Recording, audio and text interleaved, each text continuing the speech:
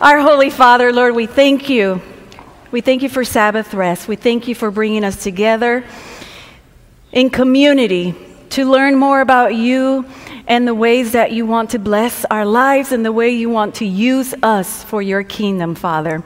I pray that you will clear our minds of any distraction and that you will speak to us clearly this morning. In Jesus' name I pray. Amen. So our focus today is the gospel in action and how we can live out our faith in very tangible ways. April is Child Abuse Prevention Month, and May is Foster Awareness Month. And so we thought, what a great time to start that conversation about the needs in our community and also how we as Christ followers can make a difference in order to solve some very real challenges. Last week I was at my son's game at Fleece Championship Sunday, and I saw many of you there to support your child or your children. Some of you a little too supportive, if you know what I mean. But we all care for our children, and we want the best for our children. We love them. We will yell at anyone, including coaches, if that's what it takes, because we're fierce defenders of our children. That's the way it should be. Maybe a little less passion in the field, but that's how we respond because we are parents. It's our God-given responsibility. It's our nature to be nurturing and to be protective of our children. Unfortunately, not every child experiences comfort and support and guidance. And not every child is reminded of the gospel, God's good news, that Jesus' love is available to them. So what if each of us were moved to action in response to the need right here in our community? About 8 or 9 years ago, my husband and I were beginning the process of adopting our son from Ethiopia. And as I waited, I became obsessed with reading literature about the orphan and the needy and the fatherless, to the point where it physically depressed me because I felt like the need was so great, and yet I felt so small compared to it. What about the millions, I kept thinking? What about them? What about the ones left behind? So if you are feeling that way today, allow me to share a quote with you that meant so much to me and helped me gain some perspective. It says, "I am only one, but I am one. I cannot do everything, but I can do something. What I can do, I ought to do. What I ought to do, by the grace of God, I will do." So sure, there are millions, and yes, you are just one. But what if all of us did something? And together, boy, what a difference would that make? Matthew 5:13 says that we are the light and the salt of the earth. Now, the two examples of being light and salt imply to me that we are here to salt and light the place where God has put us at. I cannot throw some salt in the air and expect it to fall somewhere in Canada, can I? And neither someone in China can light up a lamp and expect it to illuminate my garage. So the mere fact that we are all here in this community calls us to the responsibility to find out what the need is right here in our own backyard. And then it challenges each and every one of us to be salt and to be light. To be salt and to be light right here where we live. That's why we have with us today two local heroes in our community. Two champions who are every day spending every breath calling people to awareness of things that are happening right here in our area, and also inviting people to join in the fight. So please help me welcome Penny Jones from the Penny Project and Marcos Perez from the Florida Abolitionist Organization.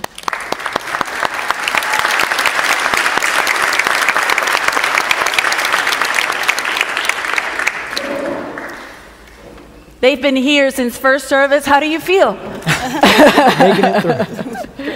It's been a long morning, and I so appreciate you being here with us and helping bring awareness to so many issues that we may not sometimes be aware of or may have probably heard about but aren't fully tuned in. So thank you again for being with us. Penny, let me start with you. Tell me a little bit about your organization, the Penny Project.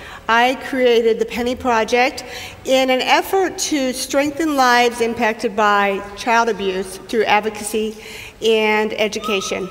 Okay. I had been going through a program called Life Work Leadership that teaches you about finding your calling and your purpose, and it was that catalyst for me. Right, that's where you felt the nudge. Felt that divine nudge, yes. Now, you worked at Florida Hospital for, 22 years or so now, but you've always felt like God was nudging you in this direction. Absolutely. What is it that fueled that passion? For me, I think one of the things that really sets my soul on fire was watching the light come on in a child's eyes.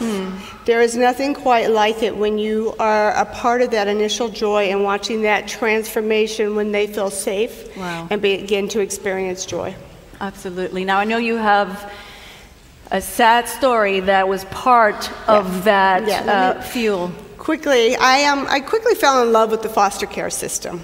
I wanted one little girl of my own. I was in the process of raising boys. Right. And we were sad. We were a sad family. And one of the reasons I got into foster care... you were going through a divorce right? At that time, which is where the sadness came from. Yeah, life changes. Sometimes life is hard, and change is hard. Yeah. And I was in pursuit of what we call the helper's high.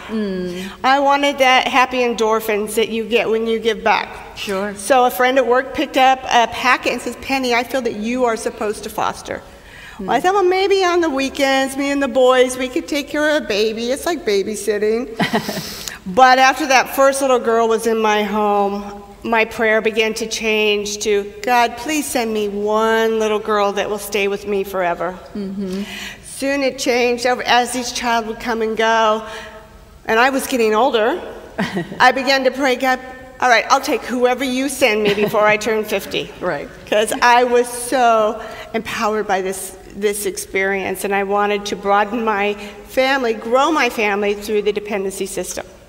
I know something devastating happened afterwards. Yeah, well, I had been fostering 3 children for 2.5 years. My 50th birthday arrived, and those 3 children were reunified the same week. I felt like the skies had opened up, and God told me I didn't get to adopt. But I went on. I was very empowered by the whole process. I threw a party. Does anybody else celebrate their 50th at Monkey Joe's? I did. And then I went on and I began mentoring youth that have aged out of foster care. Around February 10 in 2014, just 3 months after turning 50, I received a call once I got to the office. And the call said, "Did you hear Taraji is dead?" Taraji was the youngest of the sibling group I had just reunified. I can't describe the horror and the pain that comes, but I immediately turned into the mama bear.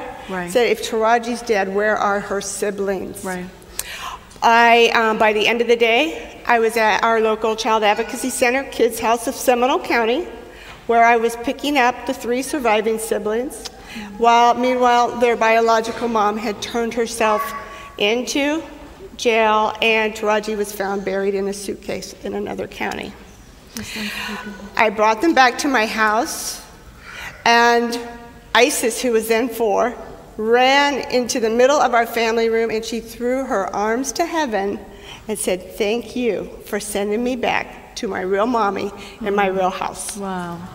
They felt safe. They felt safe, and I had been her mommy for 2.5 years. Right. I learned through the process that little ones don't really comprehend what's happening to them when they're being moved. I was always her mommy, and she couldn't understand why I gave her away to this mean person. Oh my goodness. So we began with trauma therapy. Right. At first, I didn't think I was going to be able to keep Timothy.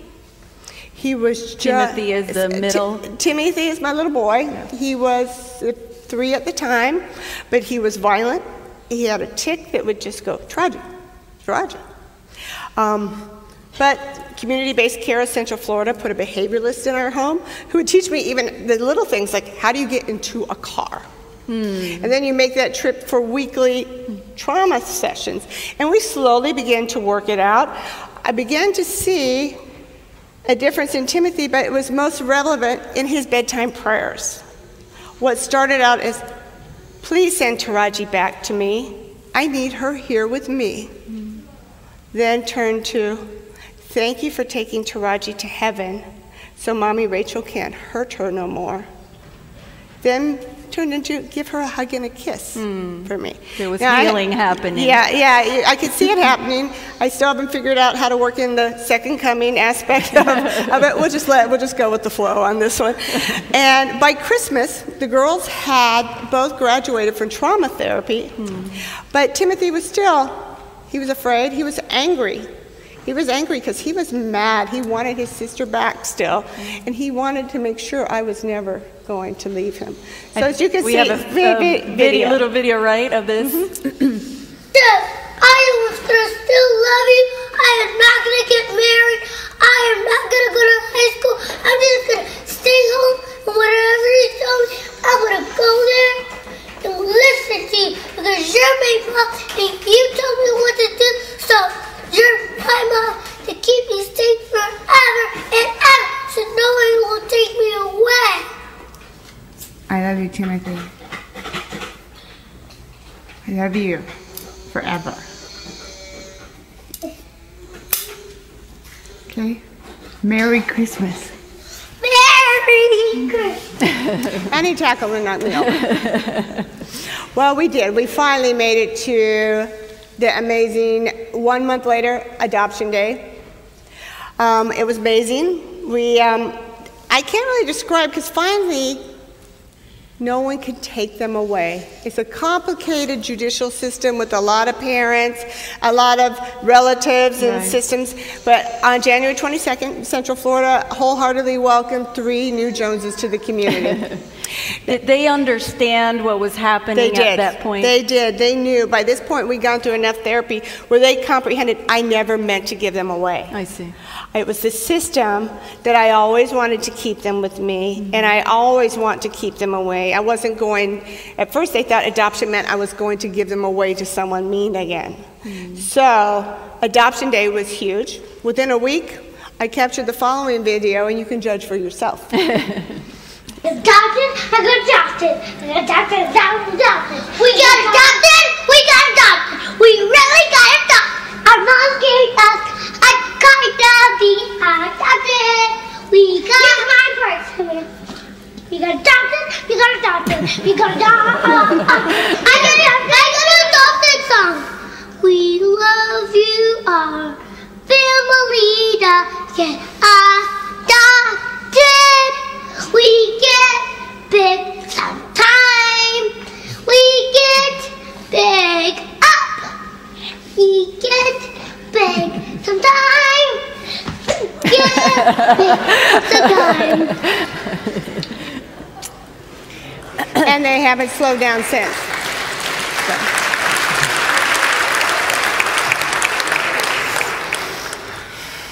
How prevalent is child abuse? How prevalent is a story like Taraji's story in Florida?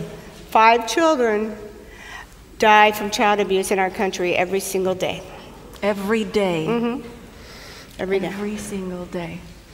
And the numbers are up here in Central Florida, and not of the child, I don't know about the child death, but the numbers coming into the foster care system. Since 2013, we've had an increase by 23% of children coming into the foster care system. 13% are placed in foster homes, but the foster home growth has only increased by 4%. So there's a great need not only for foster care families, but for good foster care families who will take care and nurture children, be a consistent voice in their lives. They say every child is just one caring adult from a success story. Say that again? Every child is one caring adult from a success story. Wow. All it takes is one child. All it takes is one adult for a child. I'm sorry, I'm tired. One adult that will be that consistent voice in their lives. Now, Marcus, tell us a little bit about your work with the Florida Abolitionist Organization. Sure. So Florida Abolitionist is an anti-human trafficking 501c3 nonprofit organization based out of here in Orlando, Florida. Our mission is to end modern slavery, which is human trafficking. We do this through networking and facilitating different preventative and restorative solutions through collaborating with different community organizations and grassroots efforts and to help accomplish this. My role with the organization is as the demand prevention coordinator. I work on the demand prevention side. In other words, I work with the men and help and educate them about the harmful effects of pornography, as pornography is the big catalyst that helps fuel the demand for human trafficking.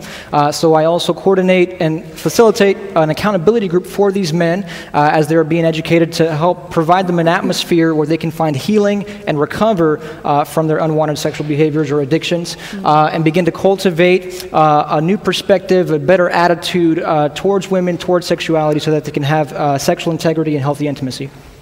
Yeah, as we've heard it before, and I know you mentioned it, that if we got rid of pornography, human trafficking would end forever. Oh, absolutely, yeah. Tell us, what does child abuse have to do with human trafficking? Yeah, I mean, the two are interlinked. A lot of times, these traffickers, the pimps, they prey on the vulnerable, the youth, those that are oftentimes underprivileged, that are runaways, that are homeless, that come from dysfunctional backgrounds, and a lot of times they're kids. And the market right now in the human trafficking realm, they target more and more younger kids. There was a recent report released for the Canadian Coalition to Protect Children, and their stats analyzed videos and images online of kids that sex buyers pursued and oftentimes looked at, and they found that 78% of the images and pictures online were of kids 12 years old or younger. 64% were of kids 8 years old or younger. So it's pretty prevalent. Oh my goodness, wow. You mentioned something at the last service that it really shocked me. What is the prevalence of human trafficking right here in Central Florida? Yeah, Florida stands as the third state in the nation prevalent for having human trafficking here in our state. Orlando is actually the third city in the nation per capita, followed by Miami and Tampa. The third? Yes. In the nation? In the nation, yeah. Number one is Washington, D.C., number two is Atlanta. So we can tell that this is a huge problem in our area. Absolutely. And definitely something not to be ignored. No. What does a success story look like for your organization? Sure. So since the Florida Abolitionist has been around for the past 9 years, we've helped identify and recover over 500 survivors of human trafficking here within the greater Orlando area. We constantly are receiving phone calls and recovering between 2 to 5 victims between women and men per week. In fact, this week we received 25 phone calls. But one specific story is of a young girl named Jenny, who's 15 years old. We helped recover last year. Jenny was just your average teenager, normal girl that you can see from the outside looking in, with hopes, dreams, ambitions. But one day she was befriended by older women, not much older than her. And basically this woman gained Jenny's trust and kind of showered her with gifts and friendship. But it was all a trick to misguide her into luring her into a sex trafficking ring. Basically, she introduced Jenny to a local gang here. here, who actually then proceeded to rape her and abuse her, and actually take photos of her and advertise her on websites such as Backpage.com, which is a huge website, kind of similar to Craigslist. Our organization was actually involved in a national lawsuit against Backpage, which actually resulted in the passing of the recent law, the FOSTA-SESTA bill, which allowed the FBI to raid their office and shut them down and actually prosecute the executives. But that's where a lot of the bulk of the human trafficking was being taken place on. So they advertised her on these websites. They housed her in 2 very impoverished, rundown homes here in the Orange County area. And for the next 2 weeks, they would pretty much pimped her out to several commercial sex buyers in the region at 15 years old. Thankfully, due to an anonymous tip received, the local law enforcement were able to go in and rescue Jenny and apprehend the traffickers. And being first responders with FA, they contact us and we meet them there on the scene to recover the victim. We provide her with the basic essential needs, a backpack with just some goods. We take her then into a residential housing to provide her shelter and food and, of course, treatment for trauma therapy given what she's gone through. And this fast forward a few months and almost a year now, she's actually doing quite well. She's been recovering and she's been healing. And we learned that Jenny's actually a basketball fan, and so we, through local partnerships here in the city, we got the Orlando Magic to get a signed basketball for her. And she also told us that she wanted to begin reading the Bible, so we gave her a Bible as well. And just these little small gestures like that, but they go a long way in helping somebody understand and know that they're loved and valued after going through something like that. So there's a long-term care as well that's involved when you're recovering victims. Yeah, we do stay in touch with them. Of course, we partner with different organizations such as Aspire Health Partners here, DCF, and many other incredible agencies. But we always, with our victim advocacy agents, we do oftentimes follow up. And a lot of times we do have a couple of the survivors that actually work with us now and go into different events and sharing their testimony. Wow. There's so much to process there. Penny, tell us some of the signs to look for when we're looking for child abuse, something that we should keep in mind. Well, I am a firm believer that, our secretary talks about protecting the light in a child's eyes. And I always like to look in a child's eyes because abused children don't belly laugh, or their eyes don't sparkle, they don't laugh uncontrollably. But there's signs like bruising, unexplained constant bruising, not making eye contact, poor attendance in certain things, emotional outcries. There's a lot of great research on the website. I Googled some last night to kind of refresh my memory. It's the Child Welfare Gateway has a wonderful PDF there that you can pull up for all different kinds of scenarios and look at signs. Sure. And if you cannot be too safe when you are protecting our children are innocent until we teach them otherwise. And we have an abuse hotline, which we have here on I think on the final slide. And there are ways to stop this. Our children are our greatest asset. If you talk to them, I know my children during their reunification, they went to their daycare like I told them to, and told them, "Mommy Rachel didn't send Taraji today because she has a boo-boo she doesn't want anyone to see." So there were signs children there. will tell you. Children don't go and fabricate this unless there's an adult behind them teaching or coaxing them to do that. Yeah. You mentioned mentoring beforehand. This is something that you have been involved on and off throughout your foster care ministry. What are some ways that we can get involved with mentoring? Because there may be someone who says, okay, well, I don't feel called to adopt. I don't feel like I can do foster care, but mentoring, maybe that's something I can do. There's 2 ways. There's fostering. There's a group called Bridges of Light here in town, and they provide mentors inside group facilities. These are like your Great Oaks Village or places where children aren't able to roam as freely as my children may be able to. Others are the Foundation for Foster Children, and I left some cards at the back display table. That's who's helping me. And then I pick up my mentee from her. She's in a group home, and on Sundays she'll come with us, or she'll come over. We'll bake cookies. We'll go watch my son play football. Whatever her bandwidth is, I try to bring her into the family. But she's been through a rough road.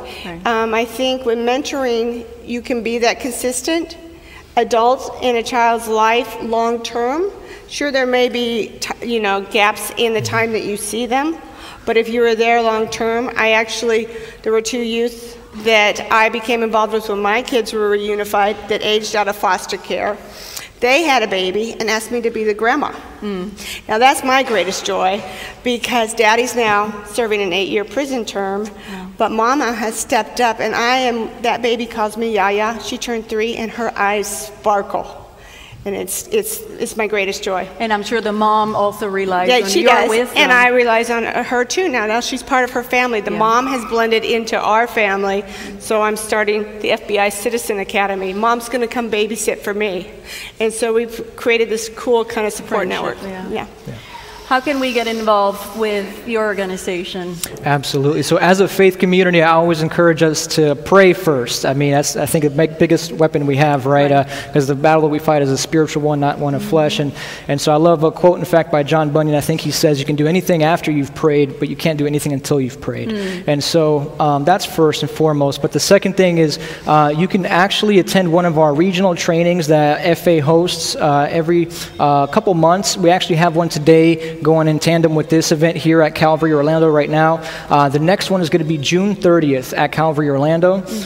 It's a Saturday training from 11 to 4, and there you'll pretty much learn everything you need to learn about human trafficking from beginning to end, and how you can get involved with our organization, all the different departments that we have, whether it be, again, through just giving financially, as we are a 501c3 and we're able to operate through the giving of those in the community, such as yourselves, or with your time, if you have a specialty and you want to work with some of the victims, or just volunteer at a table or an event, or of course, think time, prayer, and finances and stuff like that. But the biggest thing too is we go by a motto, say, you see something, say something. Even if you're kind of unsure if whether or not it is human trafficking, as Penny was mentioning, some of the factors or indications that you can kind of pick up on activity that a child may be going through, whether they're absent from school, or you're seeing some bruising or a sudden change in their affect or behavior all of a sudden, or you see somebody with somebody else, but that other person is speaking on this person's behalf, just things like that. You can call the National Human Trafficking Hotline. That number is 888-3737-888. You can make an anonymous phone call, and I highly encourage you, please, to take advantage of that. That's actually how that girl Jenny was recovered, 15-year-old that I told you about. And so this is definitely a credible tool here. And if you can't remember that, then it's 911 is also another way to do that. Absolutely. They all work together through the investigative process. And then, of course, I think just yourself as people and grassroots efforts, which is how our organization started. I love the quote you shared earlier about, even though I'm just one, you are one and you make a difference. There was this individual down in South Florida, this attorney, Liza Smoker, who felt a burden in her heart to want to create awareness in the community about the harmful effects of pornography and the links between human trafficking. And she drafted together a resolution to present to our legislative assistants. And we came alongside her. We went to the Capitol and lobbied, and we got the resolution passed a couple months ago. So pornography is officially declared a public health crisis in the state of Florida as a result of that. Wow. So you guys can make a difference. Absolutely. Well, thank you so much for being here. I think the work that you do is so inspiring, and it really, I appreciate what you do in the community. It makes a difference. It reminds me of 1 John 3:17-18, which says that let us not love with words and or speech, but with action and in truth. And that's what they do every day in and day out. So thank you again for being here, taking time to share with us. They have tables out in the lobby, and so if anyone wants more information and to chat more, you're going to stay for a few more minutes, and anyone that wants to get more information. As we wrap up our conversation, I want us to read the verse in Isaiah 1:17. We'd love for all of us to read it together. It says, "Learn to do good. Commit yourselves to seeking justice. Make right for the world's most vulnerable, the oppressed, the orphaned, and the widow." God bless you. God bless.